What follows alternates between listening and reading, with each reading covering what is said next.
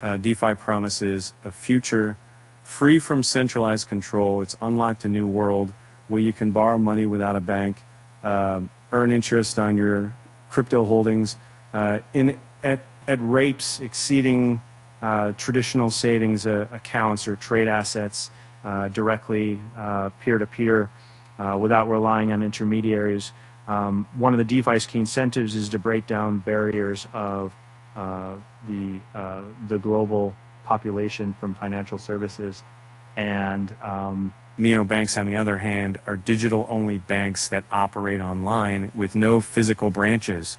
Due to their user-centric approach, flexibility, and low fees, neobanks and crypto apps like FastPrice, Revolut, N26, Chime, and the Brighty app have become very popular, making banking more accessible and convenient for millions.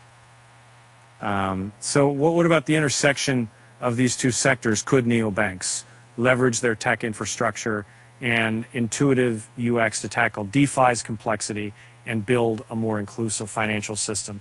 So let's explore how neobanks can democratize DeFi products by acting as intermediary between traditional finance and DeFi. In the past few years, the sector has attracted a wide range of tech pioneers, with the total value locking DeFi protocols surpassing $195 billion by May 2024. Interestingly, traditional financial institutions have also been dipping their toes into decentralized finance, offering custody services for digital assets and exploring collaborations. One of the latest key trends in the space is the integration of artificial intelligence and machine learning. These technologies are already making a significant impact in DeFi across several key areas, such as security, chatbots, operational efficiency, risk management, and personal financial advice. And still, navigating DeFi's uncharted territories can feel like scaling Mount Everest in flip-flops. Its complexity and technical barriers remain quite high for the average user. Despite the recent advances, security also remains a significant concern. Additionally, despite the development of cross-chain bridges and interoperable solutions, DeFi protocols often operate in silos, hindering interaction. Regulatory issues cannot be ignored either. And here's where neobanks, sleek and user-friendly fintech prodigies have the potential to become the Sherpas of the new financial revolution. One of the biggest hurdles to DeFi adoption is the inherent complexity of its protocols. Deciphering cryptic interfaces, managing unfamiliar wallets, and fear of irreversible mistakes create a significant barrier to entry, even for tech-savvy individuals. Neobanks focusing on intuitive interfaces and user experience excellence can be the game changers in this domain. And through seamless integration of DeFi functionalities within existing neobank platforms, users could access educational materials and explore different DeFi products, all within the familiar and trusted environment. Security concerns are another major hurdle in DeFi adoption. Horror stories of hacked wallets and lost funds haunt the crypto space. Neobanks, with their robust security infrastructure and focus on regulatory compliance, can provide users with much-needed peace of mind. Imagine a world where neobanks act as custodians of your DeFi assets, offering the same level of security you expect from your traditional bank. This includes secure storage of digital assets, advanced fraud prevention measures, and clear communication about potential risks associated with DeFi. By prioritizing security, neobanks can foster trust and encourage broader participation in the DCAA ecosystem. By acting as aggregators, bridges, and curators, neobanks have the potential to transform the fragmented DeFi landscape into a more unified and user-friendly ecosystem.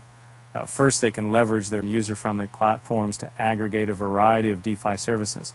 That way, users would have easy access to lending, borrowing, trading, and other DeFi functionalities in one app, simplifying their DeFi experience and eliminating the need to navigate a multitude of separate protocols. Second, neobanks can act as bridges between different DeFi protocols, enabling seamless interoperability, such as initiating a loan using one protocol and seamlessly transferring those funds to another protocol for investment.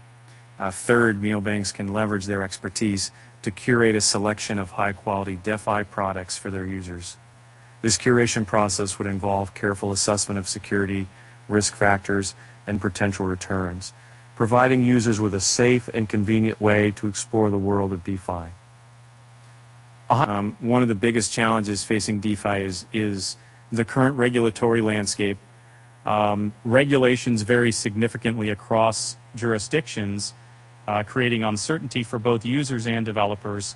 Neobanks, with their established relationships with regulators and experience navigating financial compliance, can leverage their expertise to create tools and services that help DeFi projects comply with relevant regulations. This could include Know Your Customer and anti-money laundering solutions tailored explicitly for the DeFi space.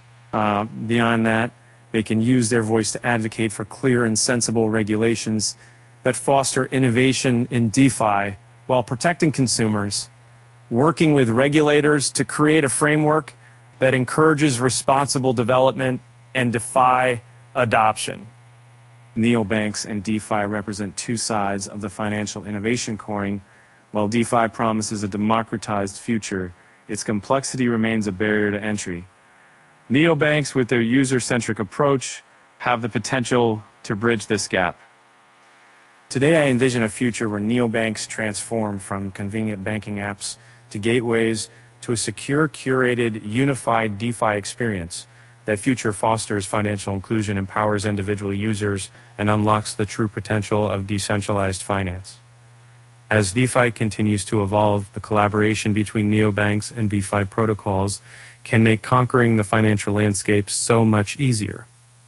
Nikolai Denisenko is the co-founder and CTO of Brighty, a neo-digital banking app. Nikolai has over 10 years of experience in applied mathematics, business process management, and developing applications. Before building Brighty, he was a lead back-end engineer at Revolut, which developed Revolut Business. It was considered the most profitable division of the company.